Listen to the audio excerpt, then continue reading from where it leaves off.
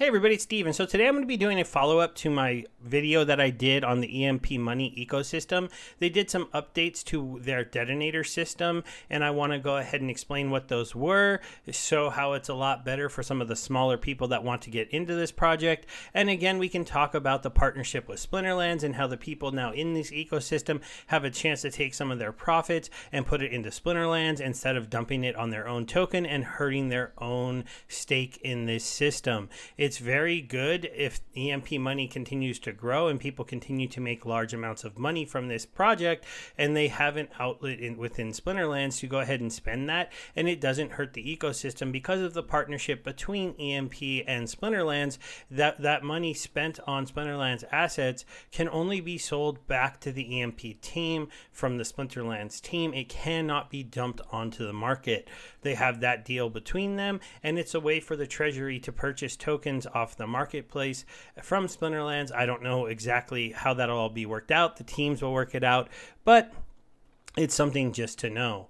Now, if we go ahead and get into the site, we can look at the Detonator and we can see we're about 4 hours from the daily lottery going, having its winners. Now, do remember that this system does have this. I went over it in a lot more detail in the other video, but basically every day there are random winners, and there is a biggest depositor winner, and there is a win it now button winner. And I will go over each of these things so you know what they are, because they are all been changed up by the new updates that they've done. In the past, there was only one lottery winner. Now there can be as many lottery winners as the biggest deposit of the day is. But there can be even bigger deposits that are giant by one person on the win it now button, and they get to go ahead and double their deposit. So this is a way for whales to get into the system. Now, as you can see, you might not see a win it now button. It's not here. I'm going to probably have to be on the site, it looks like, right when this clicks over to even see the button, because people are pressing it. You can go ahead and go down here and look at the winners tab. I haven't won anything, poor me, but you can see that today's win it now winner is the owner of this wallet address. They went ahead and did a deposit of 2% of the overall pool. So if you come to the overall pool here, you do a little bit of a math, you can see at the time they did it, it had to be somewhere around 2,000 liquidity tokens. If we did it by the value of the tokens, so let's see, the pool is a little over 7 million times 0.02. That was about a 450,000 if you round up, 440,000 if you round down on the deposit. And yes, their deposit went instantly doubled. Now, do understand they still get back the same amount as us per day based on deposits. As you can see on my little $400 deposit, I've earned so far 0.03 pending rewards that I can either compound or claim. There is a 20% tax when you claim. This system works a lot like the Drip ecosystem or the Ooze Finance ecosystem, where there are taxes in and taxes out, and so that's something that you have to understand. All of that money feeds the treasury system, and it allows the treasury system to have the money to pay out to people. Now, you wouldn't think that this system can work, but it can work. Some people would call this project a Ponzi scheme, or that it has Ponzi-nomics. You really need to understand all the game function and the things they're doing on the back end, and then you will realize that they have moved away from that. While it might look like that on its face, they are building in revenue models and partnerships that is going to fix that. So that's one of the other things that they're now doing. They're going to be taking part of this pool balance and putting it into their farms. Now, because we are depositing EMP ETH into the Detonator system, they're able to take a certain amount of that and go ahead and stake it here, earning E-shares, and then they can take those E-shares and they will go into the treasury system, and they can go ahead and sell them for EMP and ETH so that they can go ahead and help keep the treasury good and healthy.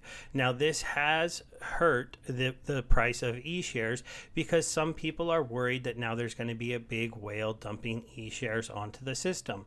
Now, they did say they're going to be doing this as responsible as possible, but obviously some of the people who are holding E-shares didn't like this change. They did dump their E-shares, and we did drop down from about $700 on an E-share to around $568. Now, if you decided to buy E-shares, I'm sorry about that. The change did hurt you a little bit, but overall, this reset should be better for the project.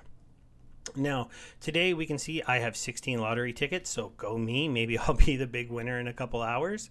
There is currently a leading big depositor of 700 LP tokens. Now, if you wanted to snipe that person and get ahead of him, that wouldn't change the prize unless the biggest depositor gets up to $1,000 or 1,000 LP tokens. I'm sorry, it's much more than $1,000. Because we did pass 600, though, we will have 2 winners, and if we pass 1,000, we'll have 3. If you pass, I think it's about 1,300, then you get another one, and if you were, it can keep going up so that you can get a lot more. Now, you do have to understand that they do have a maximum of 1% of the overall pool that can be given away. So that's around 1,000 tokens. So even if it went up to around 1,400 or 1,500, the prize pool for this, I believe, would just be 1% of the pool.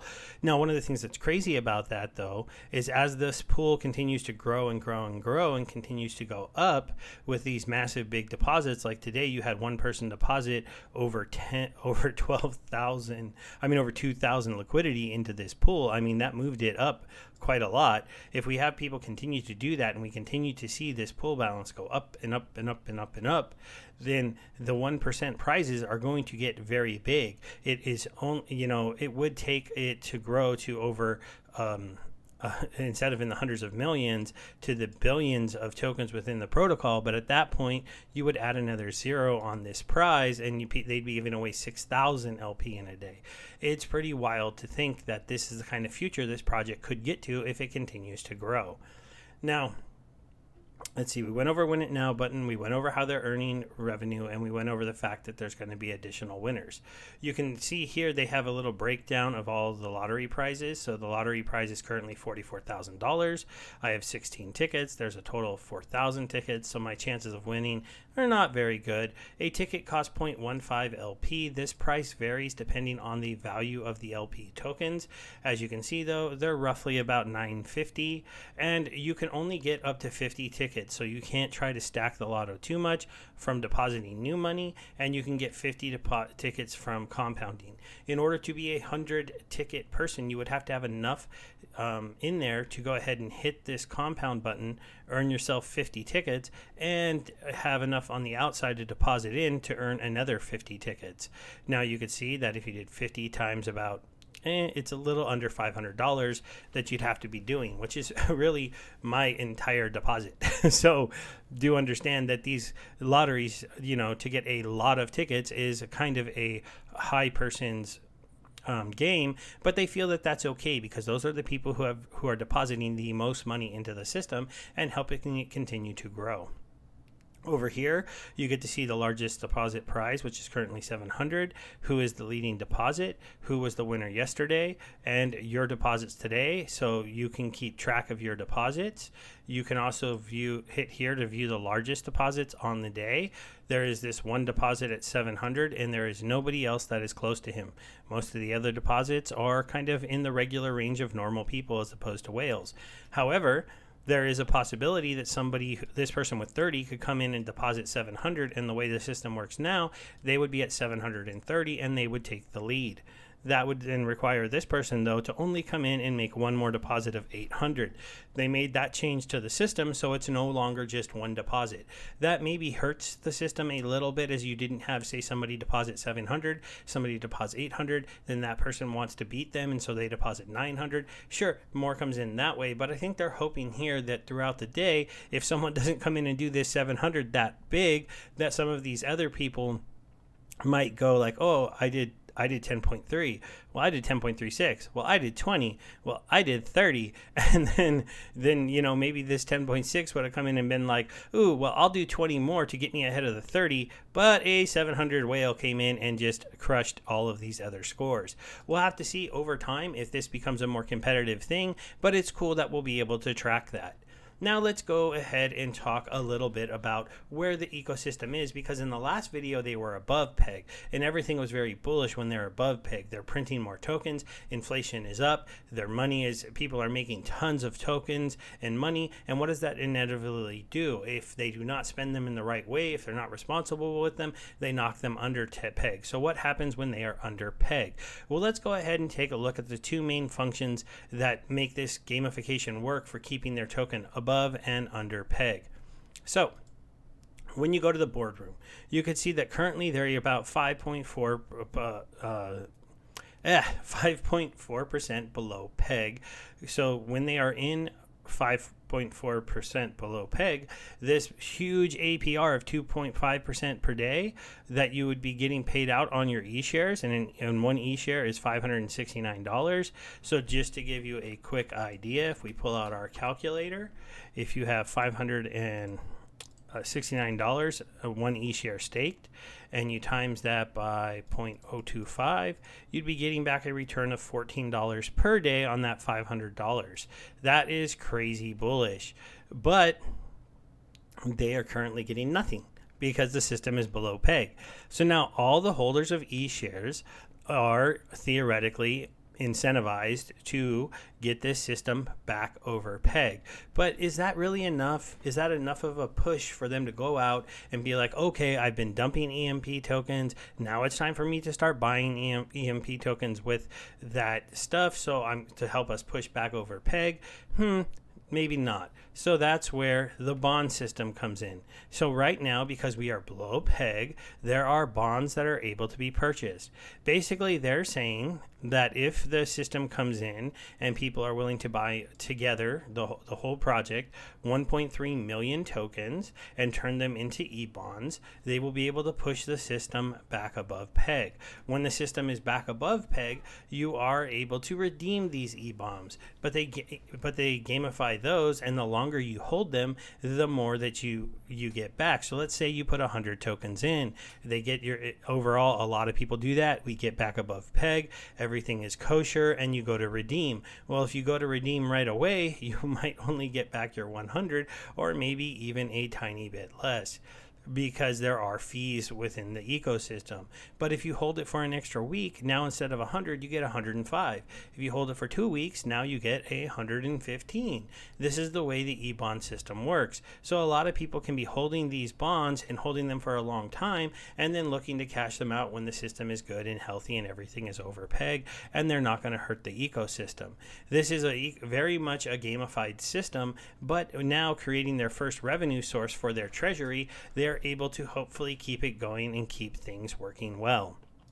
So let's go back to my idea here.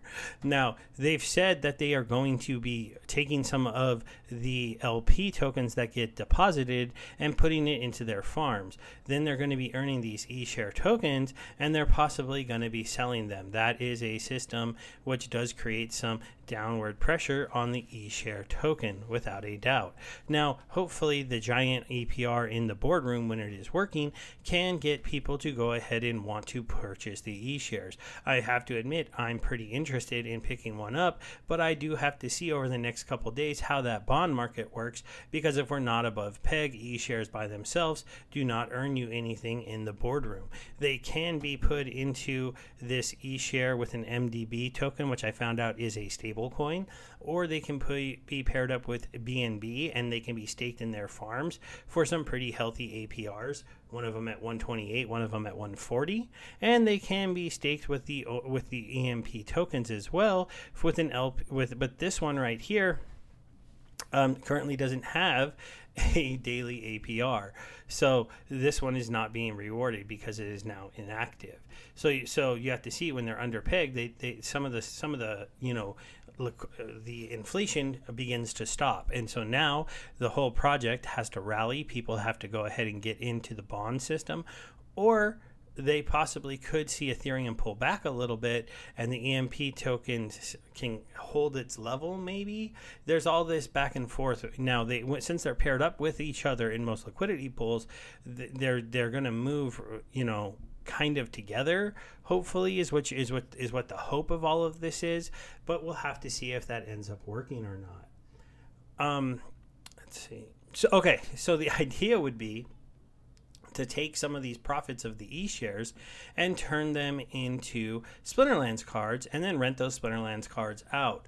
That would give them another way to go ahead and have build up a cache of things that they would be able to earn a return on that would not be within their own ecosystem. That creates a form of income from another project. That's just something that came to mind that they could do, and it would further their partnership with Splinterlands. Now, obviously, they don't have to do that. They could really look at a lot of the different ecosystems out there, take some of their profits and put them into those ecosystems, but you're already in a kind of, I would say, higher risk DeFi project. Some people may disagree with me, and over time I might even change that statement. But if you moved into a gaming project to have a way for you to earn some returns, then that might help your ecosystem have one more way that you have a pile of money being built up to come back into the ecosystem when it is needed. All right, everybody, that's it for the video today. I hope you like the updates to the Detonator. We're going to have more lottery winners. We're gonna have cumulative largest depositors. There's this huge buy it now button for whales that they're using. That's right. Somebody hit it. They hit that button. And you can see that this system is hopefully going to continue to grow, that my deposits are going to continue to be pushing up here because I'm not quite at my daily earnings that I want. And overall, I'm just going to try to keep track of this project. You know, AJ is a big Splinterlands player. He's a friend of mine who's helped me in the past, and he has been kind enough to help me again. More recently, as you guys know, I lost a lot of money to a hack on Polygon. I have a lot of money stuck in Splinterlands, and it's very nice when somebody sees those types of things and reaches out again and you connect. So I really am hopeful for this project. Thank you, everybody, and I will talk to you later.